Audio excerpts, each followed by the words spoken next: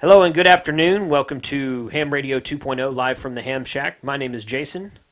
My call sign is Kilo Charlie 5 Hotel Whiskey Bravo, and today we're going to be looking at a new HT radio from TYT.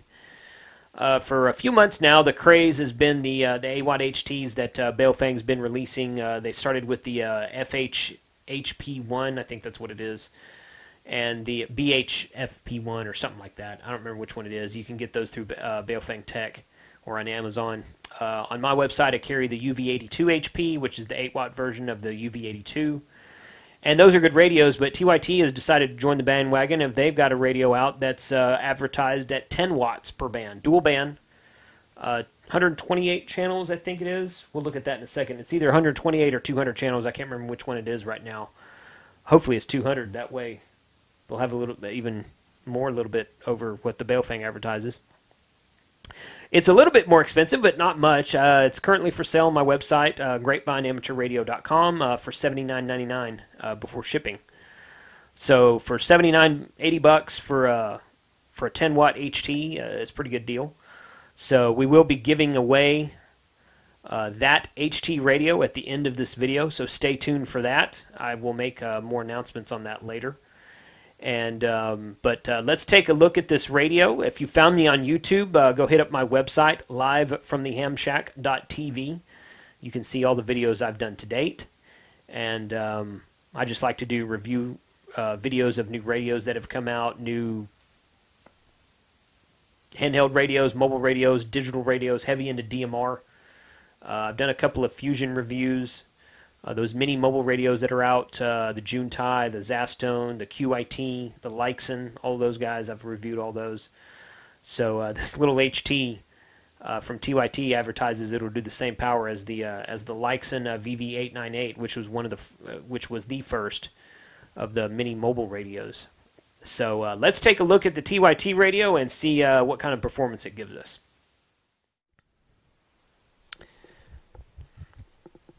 So here's the box for the TH-UV8000D, a new handheld transceiver HT from TYT. As you can see on the box, if you can zoom in a touch here, it's got 256 channels.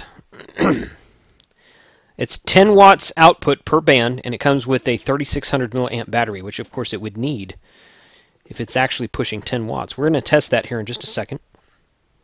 Crossband repeat function, DTMF remote kill and stun function. Not real sure what that is, honestly.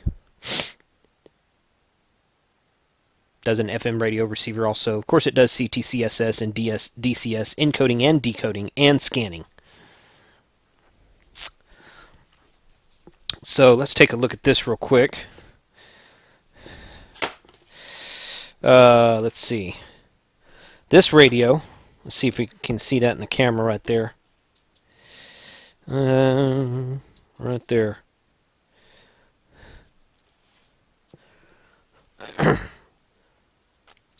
Frequency range on this radio is 136 to 174 megahertz on 2 meters, which is pretty standard. 400 to 520 megahertz on 440. So we'll test that here in a minute as well. So, this is an unboxing. I just got these in like an hour ago, so I haven't even opened the box myself yet. The manual, it's always good to have. Sometimes you get that, sometimes you don't. One antenna, long antenna, right there. Zoom that back out a bit more. There we go. One antenna, two antenna, US plug. That's always a it's a good thing to have a US plug on that. And the radio, which says the same thing the box does, 10 watts, 136 to 174, and 400 to 520. And the battery, 7.2 volt, 3600 milliamp, as advertised.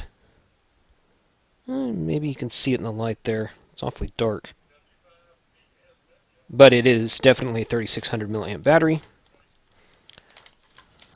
Put that there. Turn that on. Power on. So there we go. Okay, we're going to plug this sucker up, put it on the meter, and see what it'll do. Alright, so I've got it hooked to the meter now. I've got 20 watt power setting there. And this thing is talking to me. Function. How box. Trans scan. I kind of don't like that. Shift.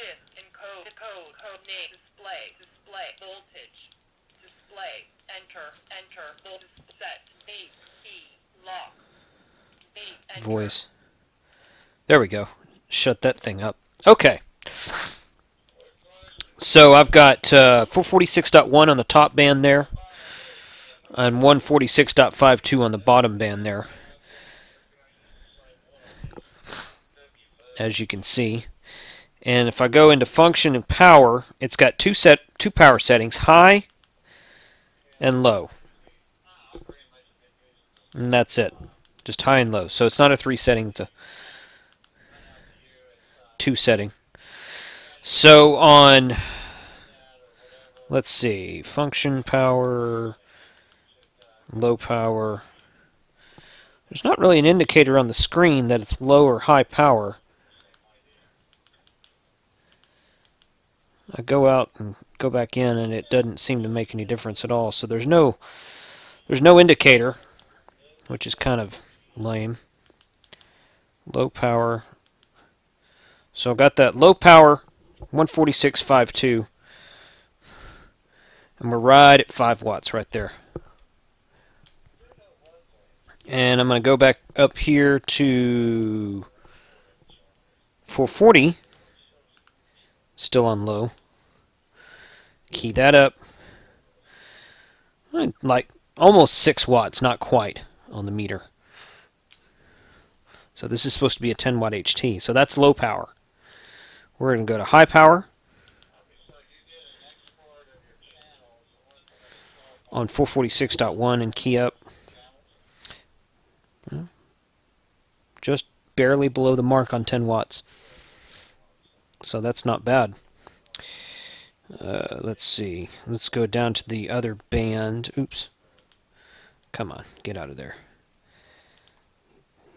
This UV button right here switches between the top and the bottom band. So function, power, we're still on low. Oops. Function, high, enter. Okay. 146.52. And it's pushing like right at 8 watts. So it's about 8 watts on 2 meters. On simplex calling channel on 2 meters. And it's right at 10 watts on 440, the simplex calling channel on 440. So that's not too terribly bad. Let's see, how did I get into... this TR button right here is what switches back and forth between VFO and memory mode. So if I wanted to go in, I'm curious about how many channels this thing actually has, because it says 128 times 2 on the front. I don't know if that means it's got 128 channels per band, or I don't know what the time 2 is. So let's go in and find the memory channel in here. See how high we can turn the number up. Nope. I've passed everything now. I probably missed it.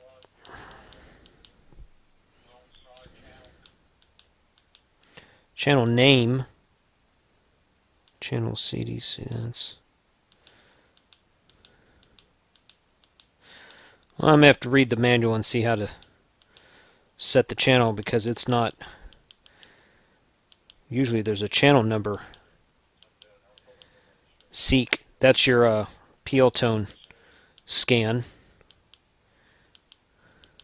Transmit and receive CTCSS.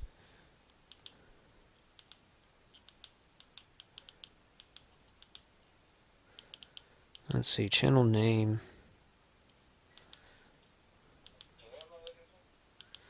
Message set. Oh, you can set the message when it turns on. The greeting message. So, Yeah, it's not real intuitive on how to get it to do that. Most of them will just let you...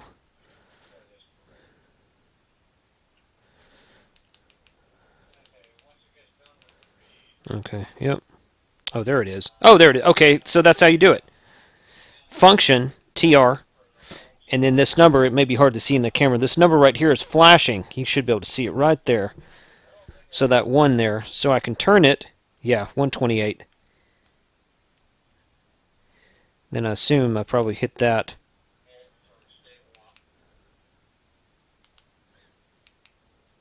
Yep, now it's in there. So if I go up to this one and go here, yeah. So it's got 128 channels in it. Because 128 on the bottom band matches 128 on the top band. So it's actually, it says 128 times 2. I don't know what that means. Maybe in Chinese lingo that means you've got dual display, dual receive, but it's only 128 channels. So it's a 128 channel radio, about 10 watts on 440, and about 8.5 watts on 2 meters. So not bad. For 79 bucks, not bad at all. Okay, so there we have the TYT UV8000D dual band radio, advertised at 10 watts per band. We got to see what it was actually putting out on the meter. So pretty good for the price. $79.95 on the website. You really can't beat it. I took this out to the deer lease and used it. I put an external, not an external. I put a larger antenna on it, on the top of it, a Nagoya NA771, I think it was, one of those antennas that are like 11, 12, 13 inches, something like that. I usually stick that on the radio when I go to the deer lease because the repeaters out there are farther away than, you know, here in the Metroplex we have repeaters around every corner, and out there you don't have as many of them. They're not all squished together. But it did, you know, great performance on it. I can't complain with it at all for what it was for an $80 radio that's advertised at 10 watts. You know, it's doing really good. Got a lot of good audio reports off of it. So if you're in the market for a high power HT, this one's available on my website, grapevineamateurradio.com. And this one that you just saw me unbox, I'm going to give it away to the number 3 subscriber to my video series. So what you need to do is go to livefromthehamshack.tv. On the front page there's a donation link on the right-hand column for PayPal, and it'll let you, there's a toggle drop-down menu. You can donate $5, $10, $25, or $50. So the third person to donate $10 a month will receive this radio in the mail for free. So for free, and you can donate, and then you get it for free. So basically, you get an $80 radio for 10 bucks. Okay. So when the first and second person, when the first person and the second person donate, I won't make any comments. But as soon as we have the third person donate, I'll comment at the bottom of that post and say, okay, we've got number 3, just so no one's donating and donating. We'd get up to like 15, and I was only looking for 3.